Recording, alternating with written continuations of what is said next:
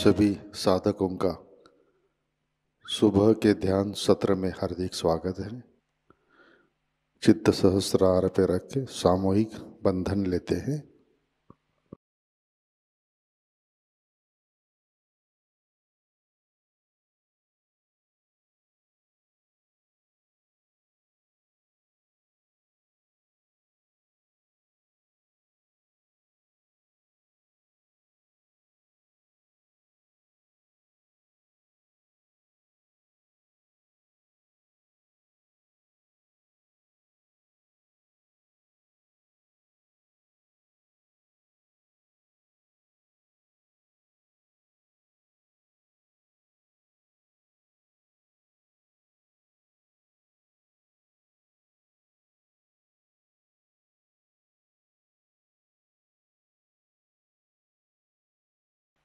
ध्यान की शुरुआत 3 महामंत्र तत्पश्चात श्री गणेश मंत्र से करते हैं।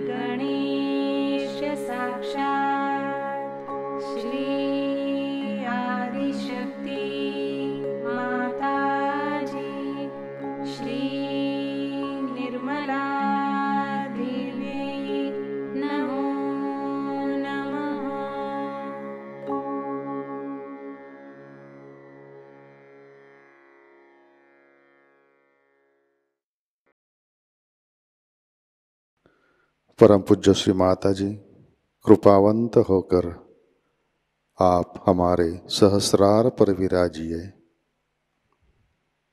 श्री माता जी, कृपा कर हमारा आत्म साक्षात्कार दृढ़ कीजिए। श्री माता जी, हम सब अपना अहंकार और प्रति अहंकार आपके श्री चरणों पर समर्पित करते हैं। कृपावंत होकर आप हमें निर्विचारिता प्रदान कीजिए।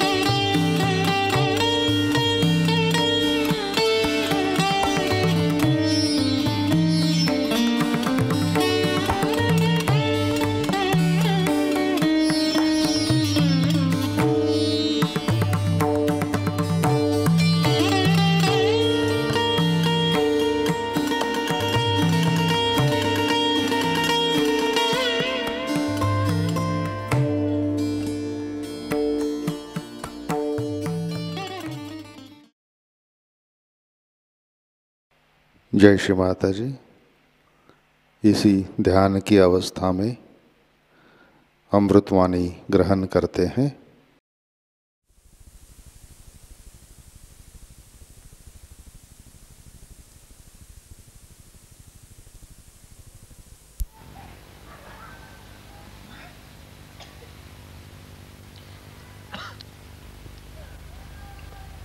I am immensely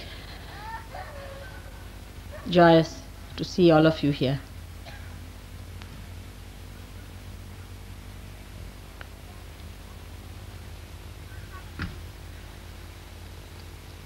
I do not know what to say from my side. The words get lost. They have no meaning. So many of you aspiring to ascend to that state where you would have complete joy, bliss and peace.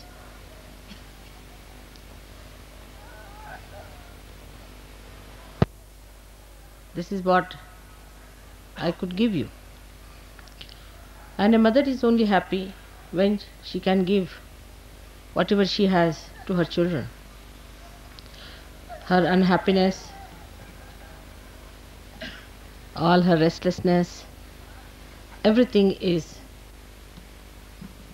just to achieve that end, to gift all that she has.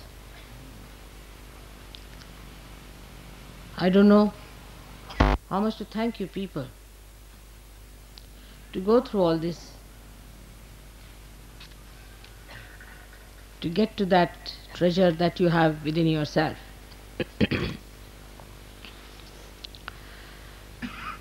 Sahaj is the only word I could think when I started to manifest Sahasrar opening.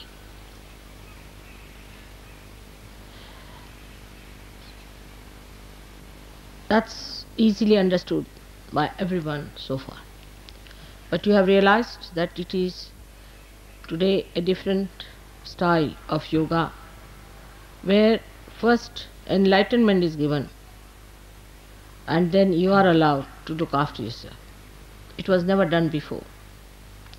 It's just a venture of your mother which has worked out. Otherwise, in the olden times,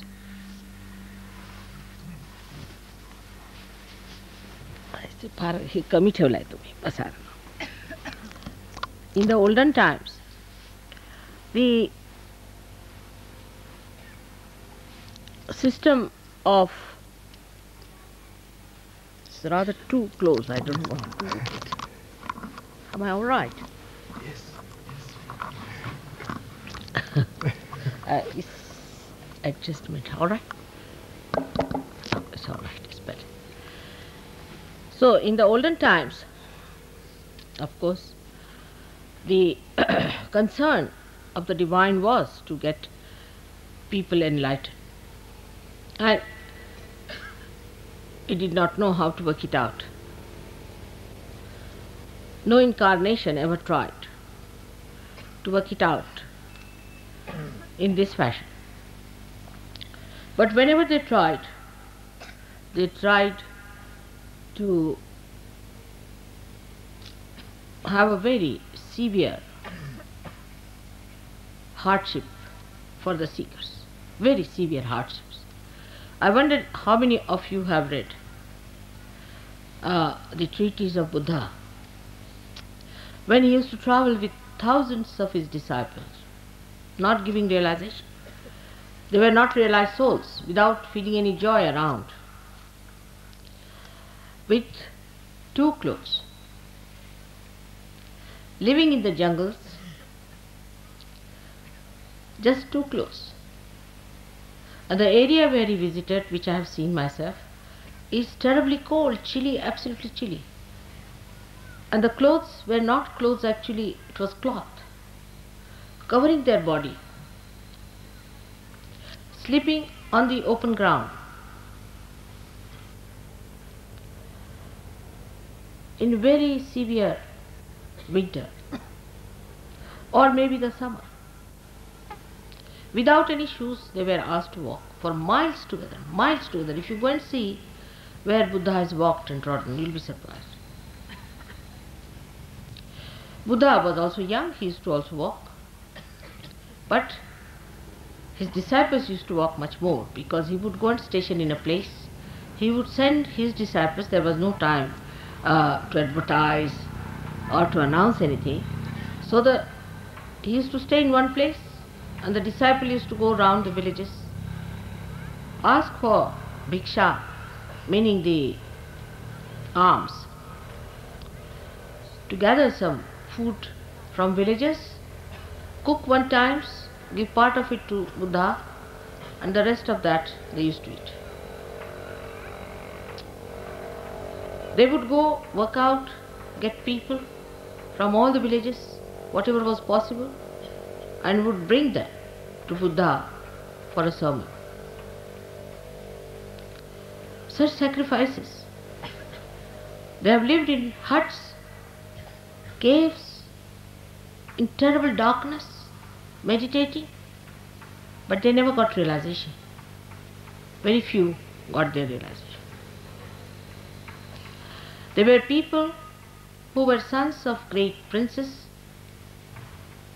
and prince, dukes, what you call, duchess as you call, all very, very rich people, women of very rich families followed him, and they walked for miles together with him in the thorny routes, because they felt that Buddha's work was of such universal importance, that they are the part and parcel of such a tremendous task, that they should be taking part in such a great work for humanity. This is not only in India, but even Viditama, who started the Zen system in Japan. In China, I was surprised the amount of sacrifices the saints had made, the way they lived. I mean, if you see the way they were living in the conditions, you cannot imagine.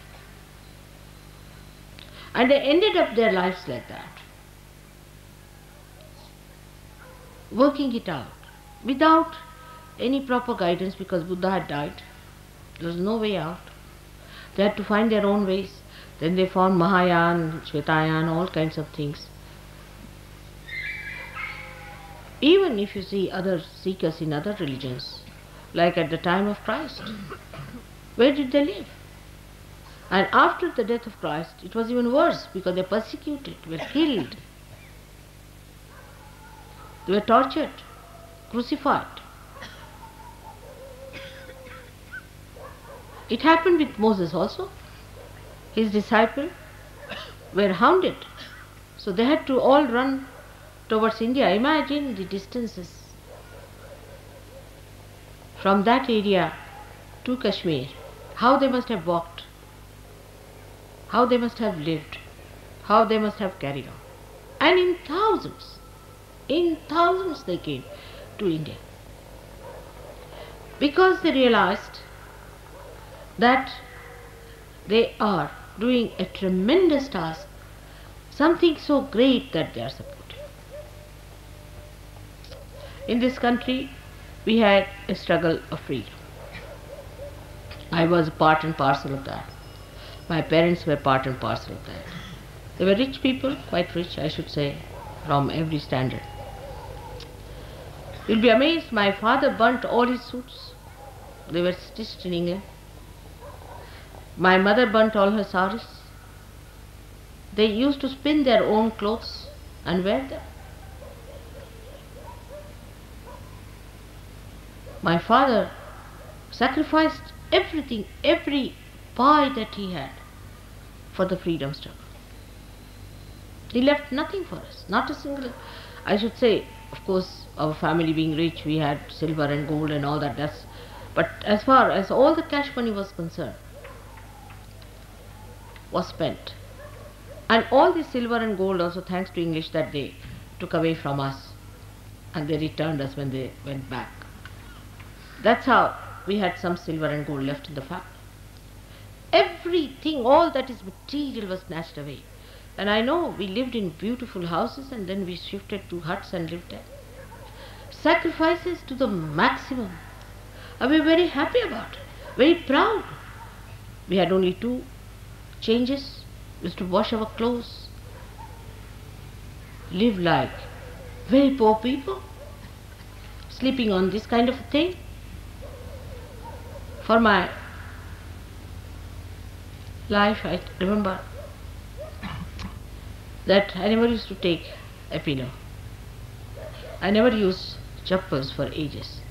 I had only one sweater made out of this kind of material till I passed out and went to medical college. I had that sweater with me. I had only one coat throughout my education. When I was in Lahore, which is terribly cold, sometimes can be like London, which was burned out and finished. But we never grudged and never grumbled and never said that our father should have looked after us and done something. Why did he just sacrifice everything for the country? Never, never, never. But even today, when they see us anywhere, they know we are the children of such a great man. They have tremendous respect for us. That quality was created, I should say, by Mahatma Gandhi. He made everybody so transformed into a new personality of tremendous sacrifices, tremendous. You cannot imagine how people lived. All the money that we had, everything that we had, all conveniences, all housing, everything was given up. Not only by my father, but so many of them.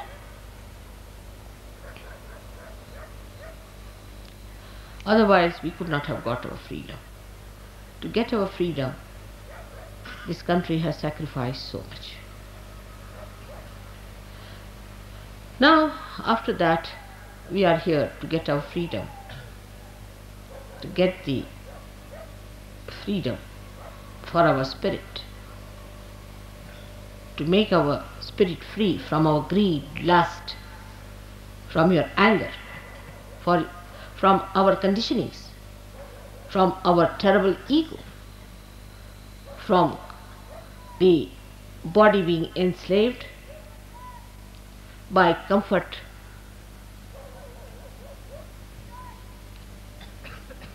I must say Gandhiji had a special charm. I don't know how he managed. He was like touch of Midas, touched anybody, he became transformed.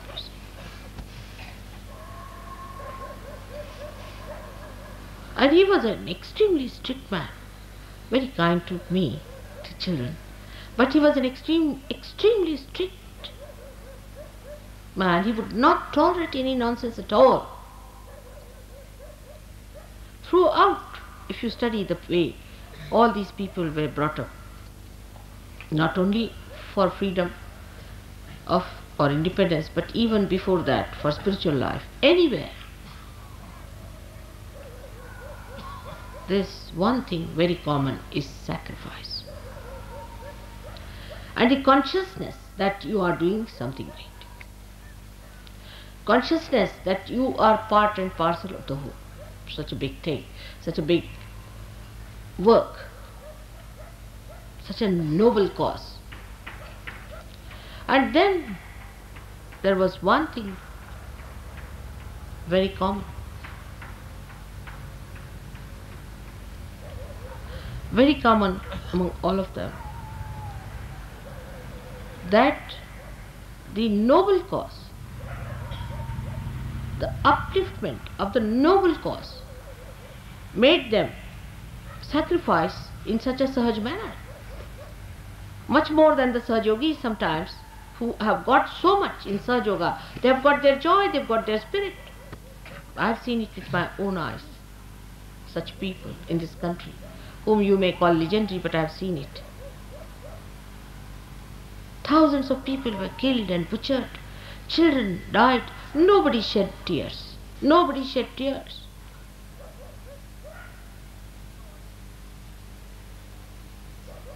But to feel that you are for such a noble cause,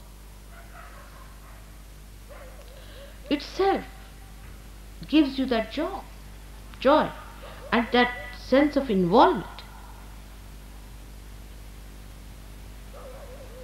And moreover, what I know about Mahatma Gandhi and other people, what I have seen, how they were, everybody was not allowed to come in.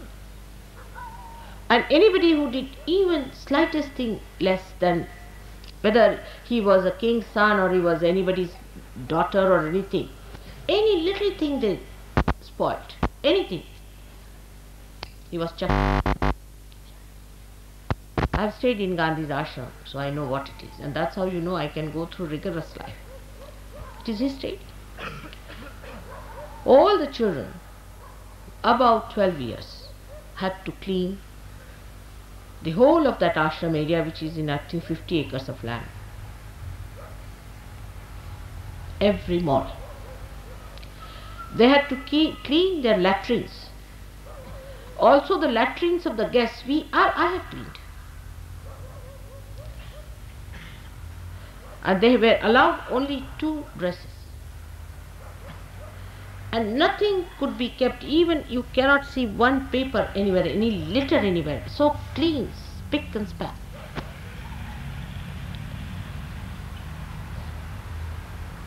And their living places were so neat and tidy. It was all done with cow dung, completely with cow dung. Everybody had to take a bath early in the morning at 4 o'clock with cold water. Whether it was Jawaharlal Nehru or Abul Kalam Azad, my father, of any age group or a child. And 5 o'clock, Mahatma Gandhi was there for his lecture. Please don't raise your hands and raise your kundalinis. Please be seated. That's not the way. Try to understand what I am talking. And then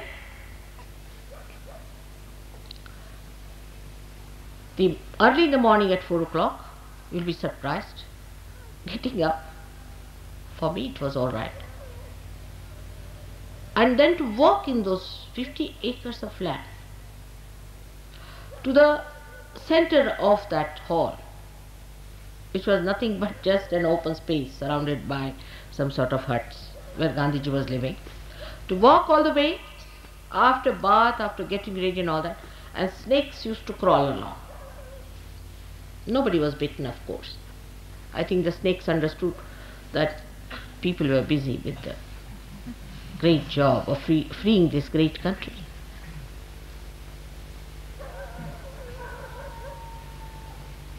And we would sit just like this, and snakes would be crawling. No lights were allowed. No lights of any kind. We only use sunlight. And when Gandhiji would come, sunlight was not there in the morning at all. Some lanterns were brought to put there, and we would see the snakes crawling up. But I never heard anybody complaining. But like a war, drove with such passion. Everybody competing as to what I can do, how I can be alright. Nobody even thought of comfort.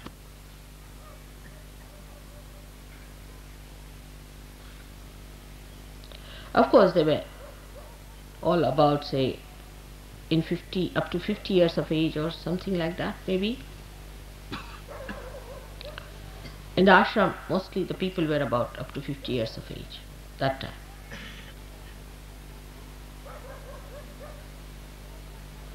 And I have seen with my own eyes the people who had huge cars in the house and things like that, they sold off, they threw it away.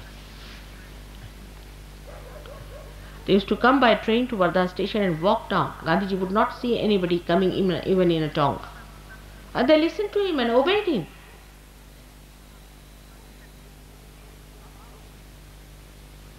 I have seen many missionaries, though they are not up to the point, nothing very noble, but that's how they take people to task, and people work it out for them. I have seen that. In India we had missionaries and younger people who came from abroad. They just absolutely obediently listened to the missionaries and did whatever they said. Now today we are doing, as you know, the greatest of greatest work, because freedom, independence of freedom, or freedom, is of course necessary, political freedom, to talk even about God. We could not even make a small little needle at that time. We were not allowed by the government, so much oppressed. So we had to get out of the shackles of slavery, no doubt. But now I find we have another kind of slavery, a slavery of selfishness,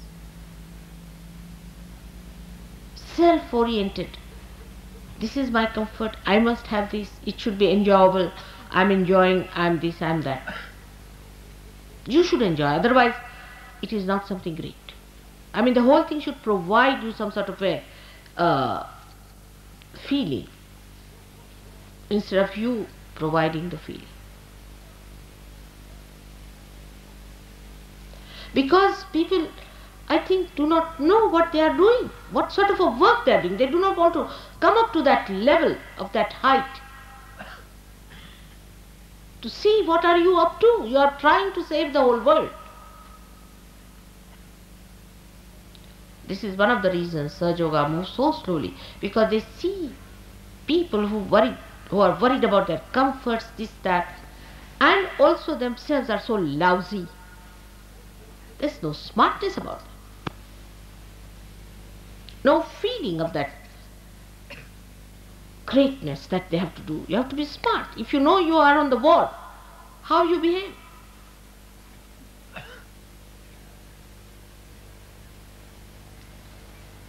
I am sure the mediocrity is much less now.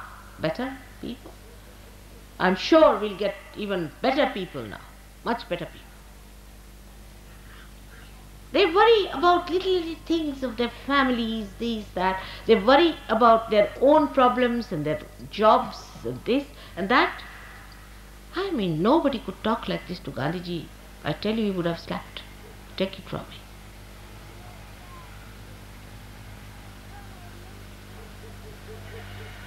It is as if to come to Sahajayoga means solve your own problems, that's all.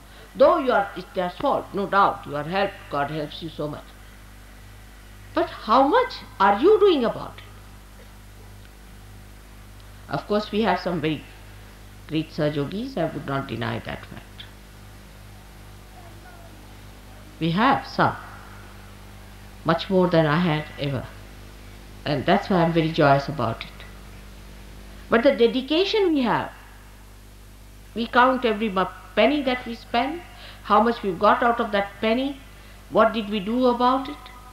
This is not the way. Buddha never spent a single penny of his own. He got money from all his disciples, built all these big things and all that. He never had even a public help from anybody else. So rise now. You must rise above your petty, small mind. Rise up to the point where you should know you are going to save the whole humanity. If you cannot feel that, it's better to leave Sahajayoga. Sahajayoga is not meant for people who are lousy. In Marathi the word is gabale. Tukarama has said, Yerya gabalyatse kamano ve. It is not the work of the lousy.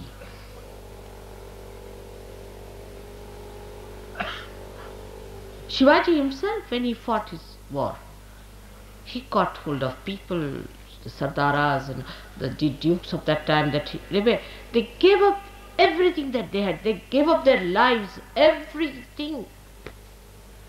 Their children they sacrificed whatever they had. Shivaji had no money to pay them. You must have heard of lots of stories about Shivaji. While if you see how we Sahajogis are in this world, Kshema comes first before yoga. It's like that. It's your mother's love. I want my children to be comfortable. They are newly born babes. All right, they need comfort. They are to be looked after. But I cannot blackmail the divine because the children are small, can I? I am here to do the job of God Almighty. And when you are my children, all right, His grace will work. He'll look after you. He'll make you grow. But grow now. Grow. You have to grow. Get out of this small nonsense that you are. See your personality, how you live. Where is your attention? What do you think? Are you thinking about Sahajayoga, that it is the most important thing for which you are chosen?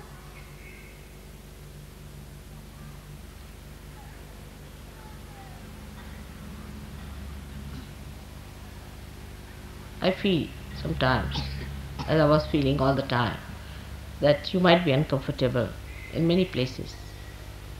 But I myself have seen the way you people have been in those places most carelessly. The Western Sahaja Yogis were surprised. That way Indians are better in this respect. And some of the Indian Sahaja Yogis have been misbehaving in a very funny manner. It shocked me the way they have been behaving, shouting at people, creating problems. Some people come to see me, they talk to them in such a rude manner that they run away. You can talk to them sweetly. You have to be nice to them, not to shout at people. All right, I cannot meet everyone at every time, at every convenience, all right. But that doesn't mean you have a right to shout at others.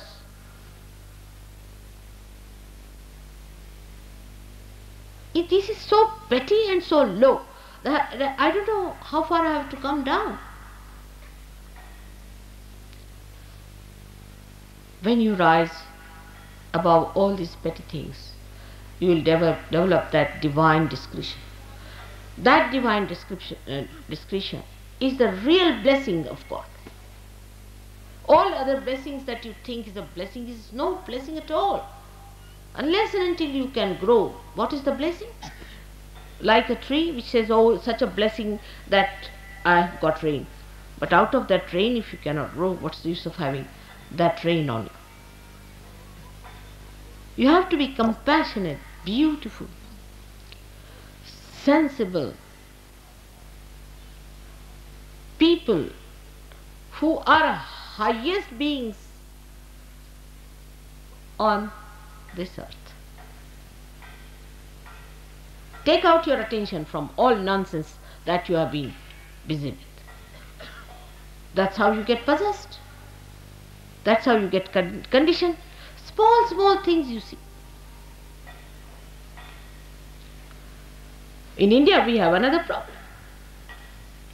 We cannot tolerate another person. If any person is doing good for Sahaja Yoga, immediately a group is built up. It's very common with Indians also. A group is built up, put him down.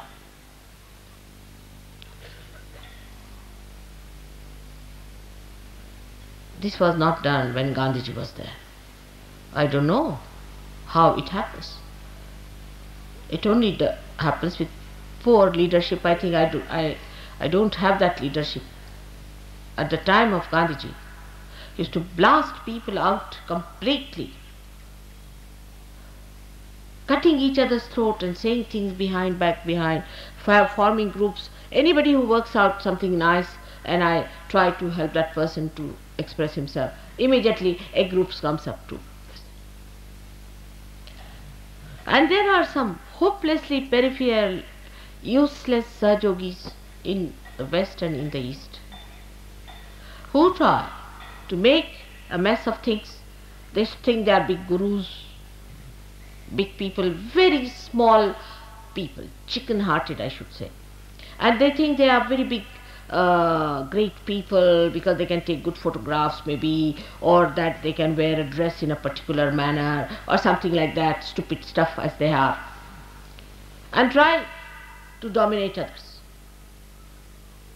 Such people will be thrown out. Absolutely. No use having useless people in a machine like this. Today is the beginning of a new era. Of people of very high qualities, whose spirit has been enlightened. Let's all think about it.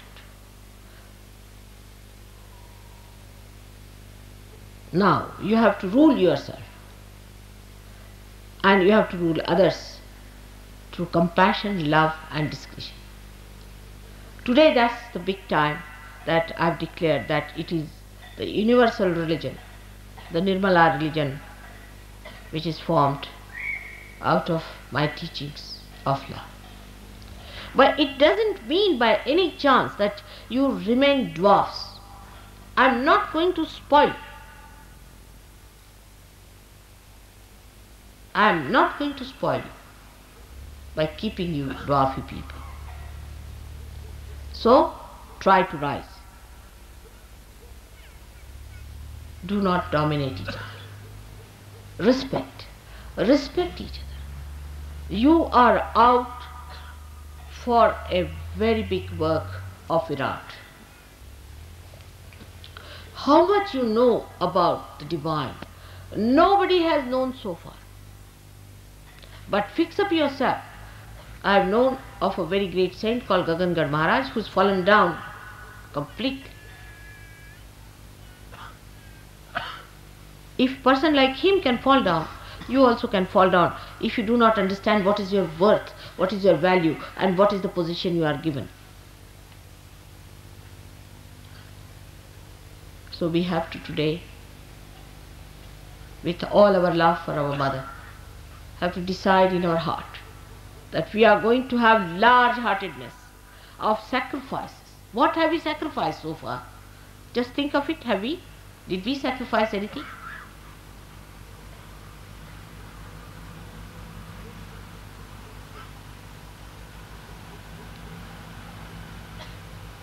Please try to understand that I have to use you, the great souls, to save the humanity. You must grow, you must grow, you have to grow. On money points also, people are so wretched, they make money, they save money. In America, I was surprised the way people cheated me of money. Thousands. In India also this is a very common practice.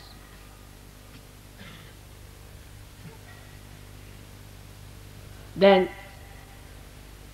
if you have career-mindedness and you are very ambitious, how my job will remain, this, that, you better get out of Sahajayoga.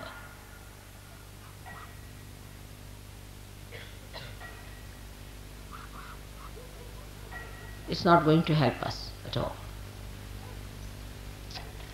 Thirdly, there are people who believe that this is my wife, this is my beloved, this is this and all that nonsense. Why are you here? For what? Or my children, my household, my mother, my father, all sorts of wretched people around. If you cannot rise above them, you cannot help me. I'm sorry, you cannot help me. You have to be very, very strong people. You have to be people of very great valor and great idealism and noble ideas. Some are like petty shopkeepers who follow the platoons to sell some things around. In Marathi it's called Bazar Bunge.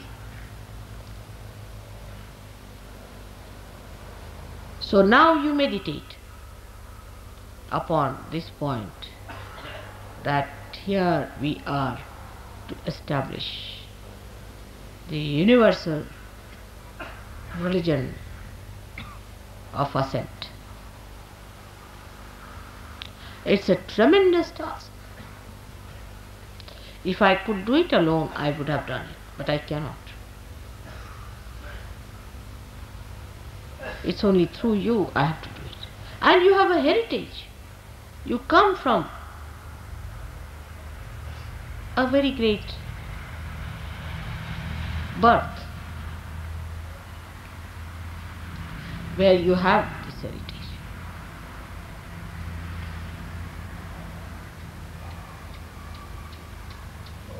With that heritage, if I cannot manage you, I think I better give up your leadership. I cannot do it. When we were fighting for our freedom, all of us were removed from schools because we were in the missionary school, and the missionaries believed that Christ was born in England. So they would not allow us to study in those schools. So we were all removed from schools. We had no education. For some time, I couldn't pass my inter science for 2 years. I couldn't appear because they rusticated us from colleges and schools. The government rusticated us.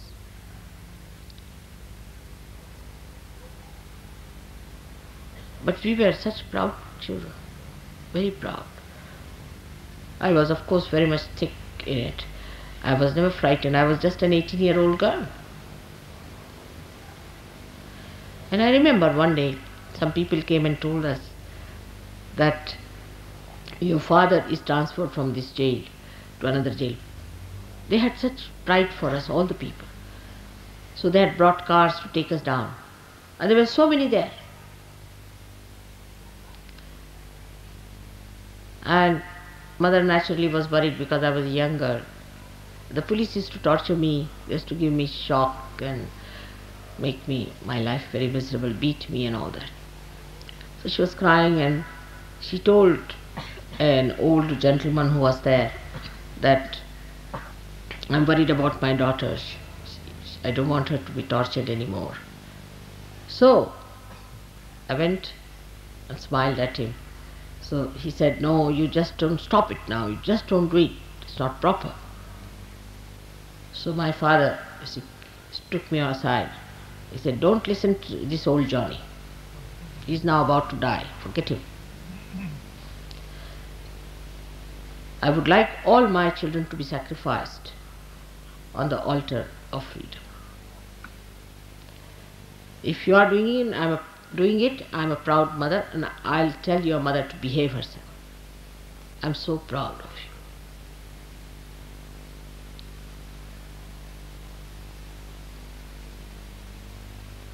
Such atmosphere I have passed through.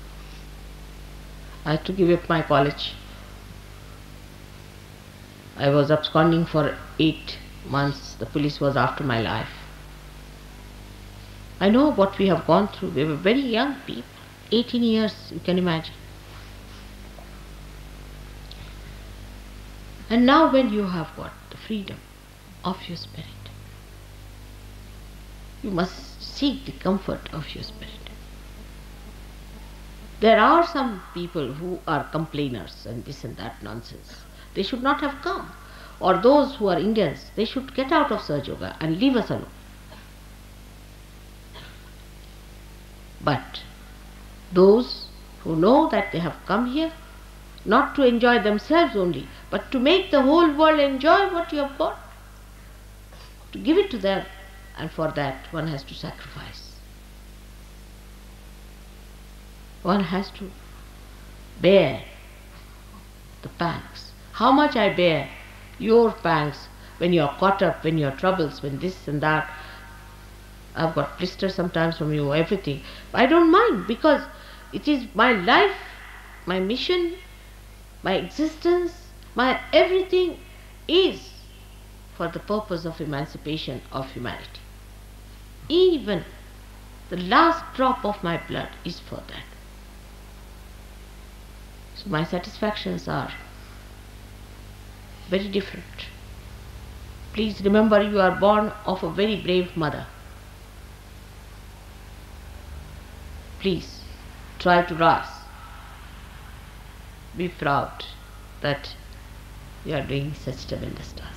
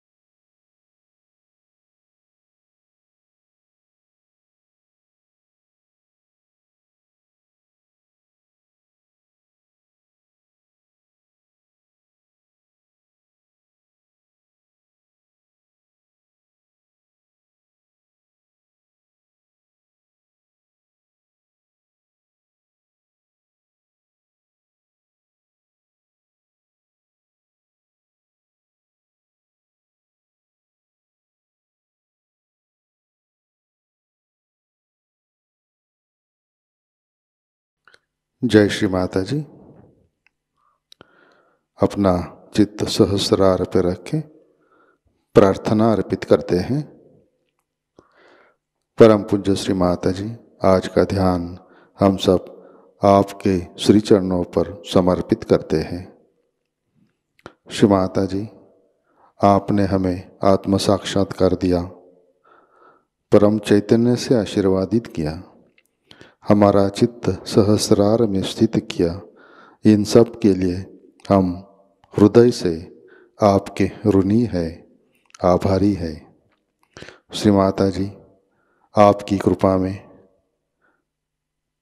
हम हमारा अहंकार और प्रति अहंकार आपके श्री चरणों में समर्पित करते हैं। श्री माता जी, आप ही कर्ता, कर्विता और भोक्ता है, हम तो केवल निमित्त मात्र है। श्री माता जी, कृपा कर आप हमारे अंदर आध्यात्मिक परिवर्तन घटित कीजिए, हमें स्वयं की पहचान दीजिए। श्री माता जी, कृपा कर आप हमें निर्विकल्प स्थिति प्रदान कीजिए, हमारा उत्थान निर्विकल्प स्थिति में कीजिए। श्री माता जी, कृपा कर आप हमें विश्व निर्मल धर्म में प्रस्थापित कीजिए। श्री माता जी, हमारे सारे प्रार्थनाओं को स्वीकार कीजिए और हमें आशीर्वादित करने की कृपा कीजिए। परम पूज्य श्री माता जी, आपके श्री चरणों पर हमारा कोटि कोटि नमन, कोटि कोटि नमन, अनंत कोटि नमन।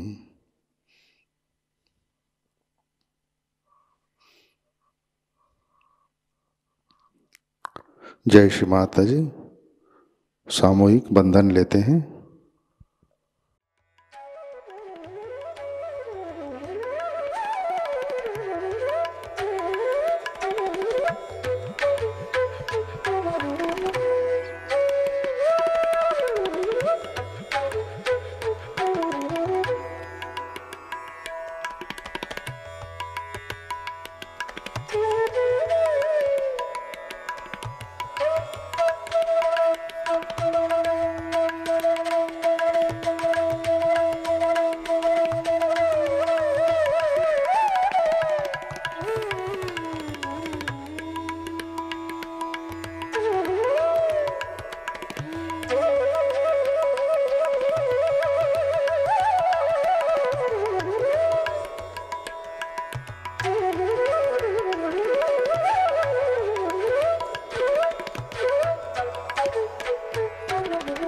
आज का ध्यान सत्र यहीं पे संपन्न होता है। जय श्री माता जी।